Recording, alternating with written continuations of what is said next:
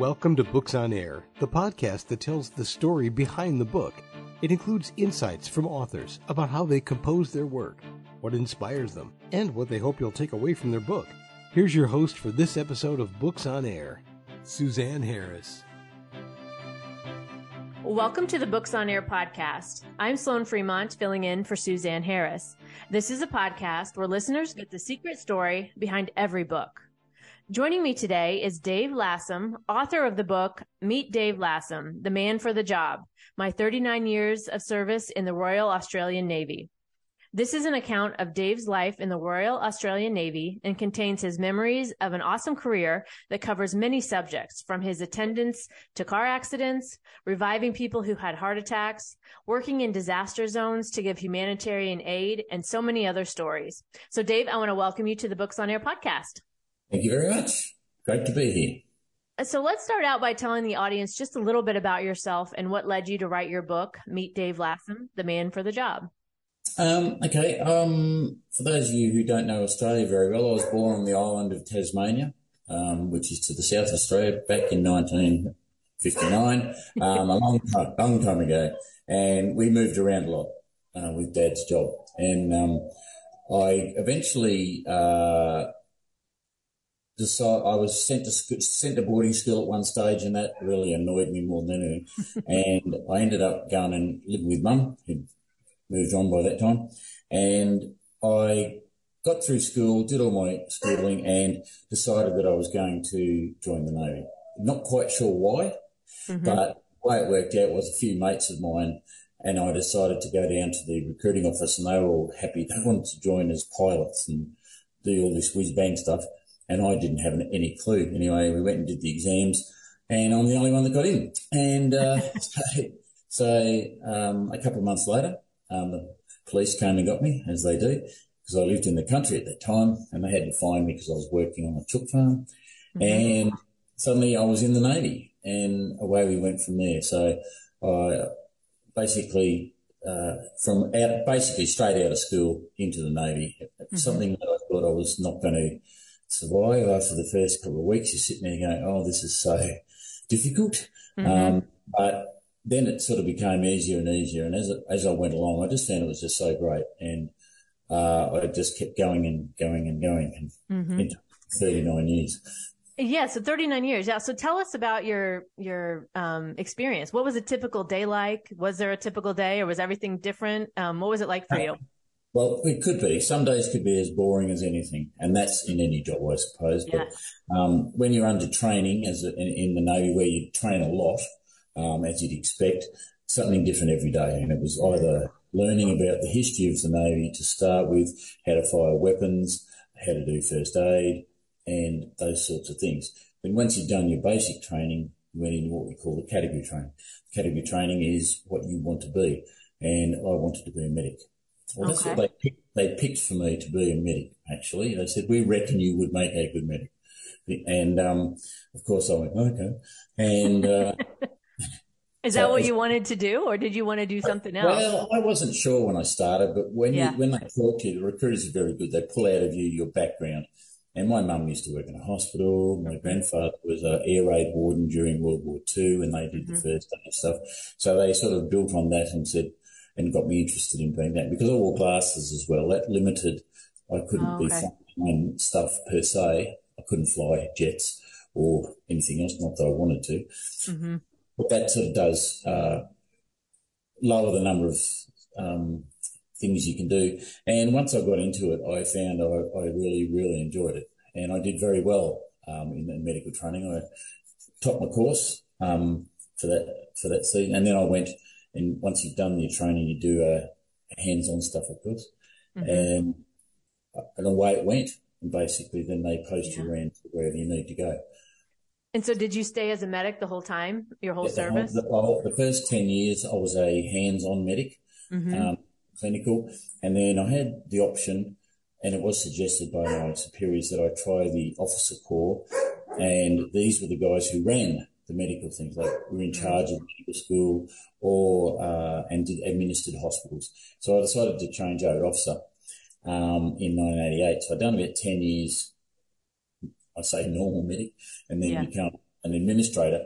And at that stage, we didn't do much like go to sea because that's just the way it was. And then they changed the way things were and said, no, if you're in the Navy, you've got to be fit to go to sea. And they started sending administrators to sea. And I went, and when I went, I went to some amazing things that were going on overseas. There were coups going on everywhere in the Pacific, and I would attend those as being in charge of a medical unit deploying to sea.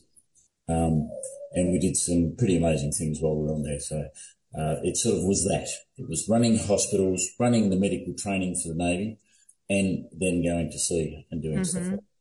And when you went out, then did you go all over the world, or were you in certain areas, or? Oh, no, well, mainly our area of interest, of course, is the Pacific, the Southwest Pacific, and the Indian Ocean. So I ended up in East Timor, in Indonesia, doing relief work after the tsunami.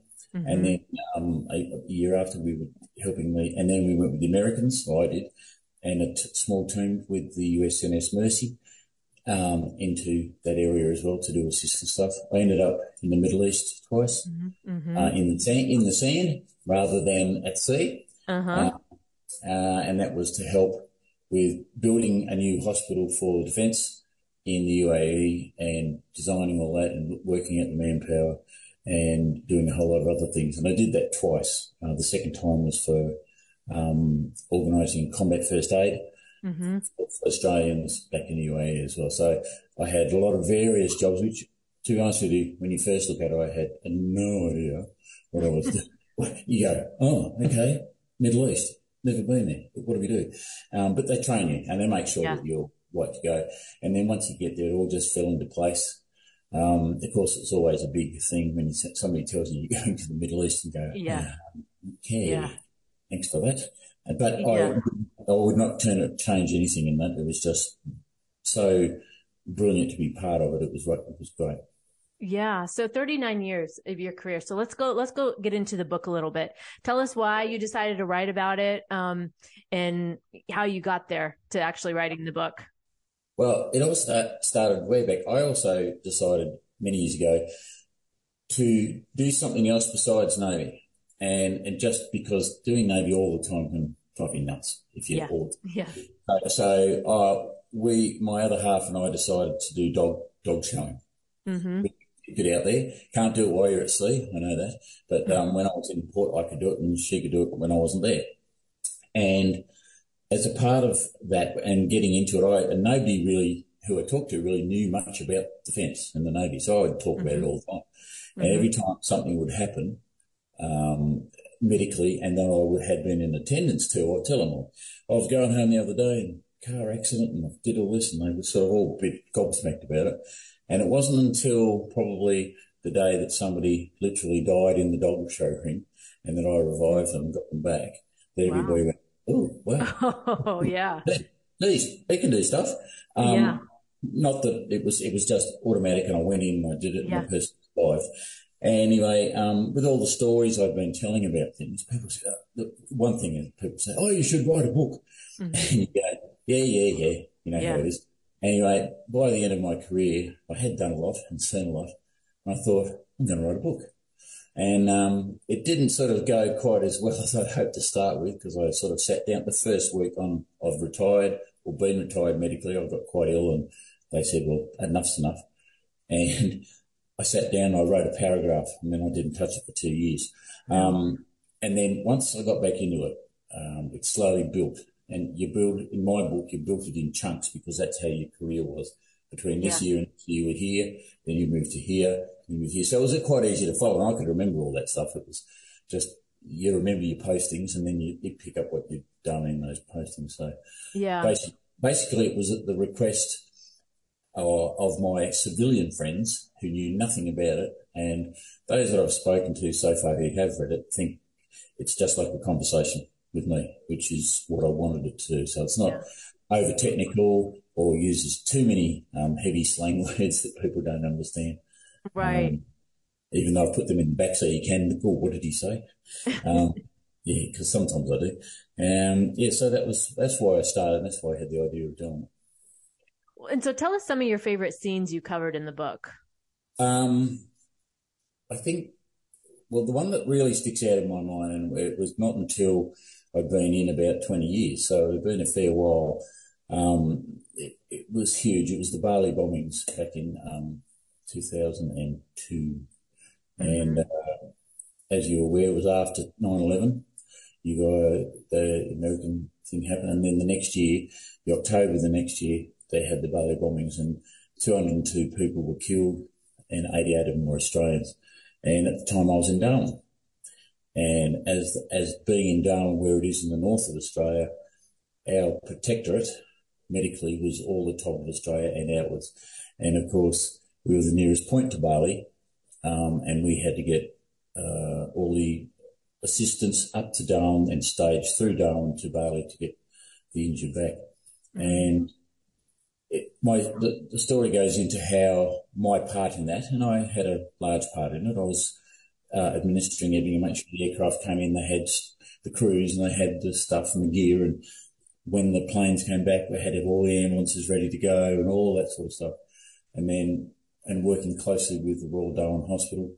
Then 24 hours later, we had to turn around and then send all the patients out to other capital cities in Australia because Darwin it's only a small city. Mm-hmm. I think there's about 250,000 people there or something.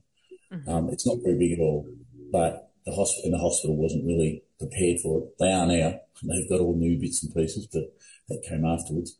And just helping those people and talking to them and my part in just making them as comfortable as possible. Mm-hmm. And then afterwards I've kept in contact with some of them because I felt pretty, I'll use the word crap, after that. It was my start of my PTSD was then, and I didn't know that, of course, at the time. I just felt that, and I decided that when I moved again to get in touch with them, and I'm still in touch with them today. So I went and met a couple I hadn't seen in a long time and gave them copies of the book and met their families. And I used the word, they were really only alive because the ADF had helped them to survive. And I felt really proud of that. That was really cool. And as I said, they've got families, and we talk on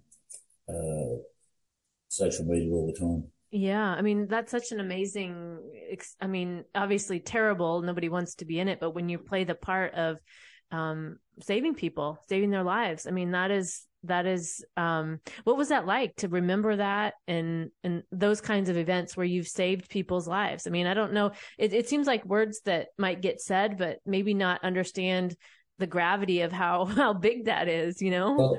Well, look, it is big, and I've done it a few times, and I've done in dog shows. I've done 6 CPRs in the field, and all of them survived. Wow. For some period of time, and that was due to the fact that my training kicked in, and I took up from the people who didn't know what they were doing, right, to help and got it done.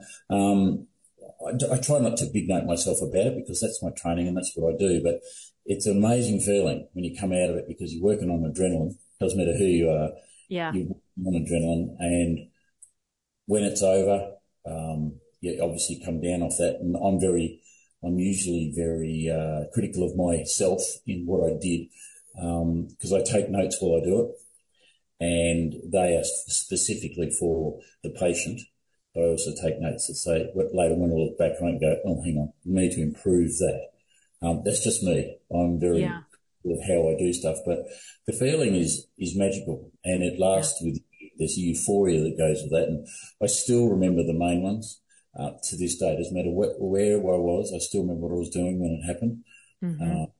I've had heart attacks at dog shows, as I said, and people who I know have literally died in front of me, and I've managed to get them back. And that sort of thing. And then I get all the little things that happen at dog shows, like, Dave, somebody's been bitten by a dog. Yeah. And I go and I just do that. That's because I would never turn anyone away, sort of thing. Yeah. But it's happened to me in the street as well, which is really, you'd be walking down the street and somebody claps in front of you, go, oh, here we go again. Yeah. And then you your training takes over and you do what you know how to do. And even though I know that, funnily enough, my PTSD will pick up and it always does it afterwards. I know what's going to happen to me later. I don't mind. I get in and do the job. When it's safe and everybody's done, I'll probably have the big high and then I'll crash a bit. And I know that's coming because that's how it works. But I don't care. I'd rather be able to do and be able to help someone and make their day a better day, for want of a better term, than leave them sitting there with no one helping them. So it's just me. Yeah. Yeah. And so the PTSD comes after the experience of that. Yeah. Yeah. And it can happen a week later, a couple of days later, and it just is a real bummer with me. I just tend to withdraw totally and curl up in a ball. But it can be very horrible, actually. And I do talk about that quite a fair bit in the book as well, because I'm quite open about it. I've got it. That's the way it is. And this is what I do. And just try to make it a little bit more bearable and palatable for people. Well, because I was an officer in the Navy. Well, an officer's out there and he's saying he's had it. Then it can't be wrong for me as a young sailor. That's my big thing, because you join as a sailor, you want a career in the Navy for however long, and suddenly you've got PTSD because of something that's happened to you in the Navy. Right. You don't want to lose your job. You're a bit scared, so people don't report it as much, and that just makes it worse. Right. If you get the treatment and they look after you and they catch you early, not a problem. Right. And you know, like you know that about yourself now. Oh, absolutely. Of course. Yeah. And I think I obviously don't have it, but it would seem like in the denial of it or trying to pretend like you don't have it would make it even that much worse and harder to manage and deal with. And so knowing that about yourself and knowing how you experience it, I think it seems like that would be more beneficial than hiding it. Absolutely. And I've been through all the treatment processes and have the medication and do all that sort of stuff. But even all that, sometimes you just get really down and with it. I know that. And if I can pick the thing that's caused it, I'll go, okay, that was it. If I can't, I'll say, well, I don't know, but try to just mellow and I know what to do. I veg out in front of the telly and don't do too much. Yeah. Because if I push myself too hard, it just makes it worse. But I know I'll get through it. Yeah. Yeah. And you're just listening to you talk about it and doing these things, saving lives, is to me just so amazing, because I've never done that. I don't know, but I would be the person standing by wanting to help somebody, but having no clue how to do any of it. So I think you telling us that story and writing about it in your book so that others can understand that perspective too, because I think a lot of times, we know people are there to help. And I think, sometimes we take it for granted that people are, but everybody can be that person, right? Everybody can be the person that does, something to help. Absolutely. Doing something is better than doing nothing. Yeah. Yeah. And nowadays with all the new equipment and that you can get, I'm a member of what we call in Australia the Good Samaritan. I'm a member of what's called Good Samaritan. Now it's not a religious order or anything like that. Mm-hmm. I'm attached to the Victoria Ambulance Service, so that if their ambulances can't get to something like a serious cardiac arrest, and for some reason the ambulances are all tied up, and I live in a little bit more of the country sort of area, then they will call me at whatever time. A siren will go off on my phone. I'll be woken rudely from my bed. And if it's within a radius of however kilometres I say I can handle, say 10 Ks, I will get in my car and I'll carry my own AED, so the automatic defibrillator with me, and I'll bolt to a house and I'll go to that house and say, listen, I'm a Good Samaritan, I've got the gear, the ambulance is coming, but I can help now. Yeah. And then I've done that 3 times so far. Wow. Which has been a bit exciting. And I'm now part of a new trial with the new AED, which is about as big as, better show my book. It's actually not, it's about that wide. Uh-huh. that long, and it's a little AD which fits in my bag, so I carry it everywhere I go. I've got one on me. Right. Now that's just what the idea there is to see the survival rate of people who get almost instantaneous things. So if I come across in a shopping centre, and it happened not long ago, an old lady had been walking along, she's about 80, and a couple of young kids inadvertently ran into her and knocked her over, and she hit the deck pretty hard. And she was lying on the floor, and there were a bunch of people around her. And when I got there, I missed that bit, and I got there a couple of minutes later, and I just tell them I'm a Navy medic, and everybody gets out of my way. And I went down, I did all the things and talked. And I lay on my stomach, and I was talking to her because she was flat on the ground. And we lay there for 2 hours before the ambulance got there. Oh my gosh! And we just talked, and it's like, she's fine now. I didn't move her and make sure no one else moved. We kept her warm, did all those sorts of things. And I run into her all the time in the shopping centres. Hi, how are you? Get her. Yeah. And so, and that's probably the best thing is when you get that response, that what you've done has helped. Yes. I didn't save her life on that day, but I was there to help. And that's the main thing, because she was frightened. She hit the ground hard. She'd hit her head on the floor. It was a bit cold. She had lots of people around, but a lot of people standing around doesn't always help. Yeah, I would imagine that would make it worse, being watched and having the experience just happen. It probably feels a little too much, not where you want to be on the spot. No, it's not both embarrassed. It's a lot more of it's embarrassment because you've done something silly. But, it's life. You trip over, you fall over. No biggie. But again, so you're just listening to your talk is just so interesting. Unfortunately, we're running out of time, so I'm gonna get ready to wrap us up here. But before we close up today, what do you hope the readers learn or take away after reading your book? Well, I just hope that they take away one. Look, the Australian Defence Force and any Defence Force contains a lot of people who do some absolutely brilliant things. That was one of my main things, was and I know that the Australian Defence Force is not, at times can be silly as long as others do. They do some silly things and go, oh dear. However, the people in it are what make it work. And I'm just trying to make it clearer to people how we do work and what we do. And also the outside stuff that we do. And I've been a part of, and I know my colleagues have been a part of as well. So that I just hope they get that, look, any bloke or girl from anywhere, doesn't matter what stream of life, if you decide to serve in your Defence Force, you can make a huge difference to lots of different people. It's not only about going to war, it's about other stuff that we do as well. So I hope that. Yeah, and Dave, I want to thank you for joining us. Dave's the author of the book, Meet Dave Lassam, The Man for the Job, My 39 Years of Service in the Royal Australian Navy. Such an interesting story. We could talk for hours. Thank you again, Dave, for joining us. My pleasure. Thank you very much. You can find more about the book, Meet Dave Lassam, The Man for the Job, on Amazon, and I'll link to the book in the show notes, so be sure to check that out. You've been listening to the Books on Air podcast, brought to you on webtalkradio.net. You can also hear this podcast on Spotify, iHeartRadio, Stitcher, and Apple Podcasts. I'm Sloan Fremont, and I hope you'll join us for the next Books on Air podcast. Remember, you never know who's going to be here, and you never know what we're going to talk about. Thank you so much for listening.